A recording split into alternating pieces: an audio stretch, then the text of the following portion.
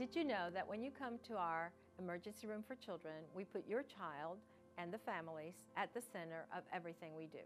The Concierge program brings the family into the picture. We ask you what you need, what you want, what are your barriers or your concerns, and we bring you into the communication. Being in the emergency room is scary.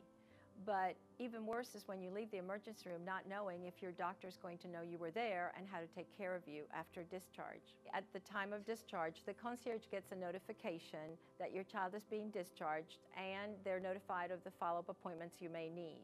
You can also ask for the concierge as soon as you get to the emergency room. That gives you more time to discuss your needs and help them identify any special needs you may have. When you come to the emergency room, make sure you ask for the concierge team.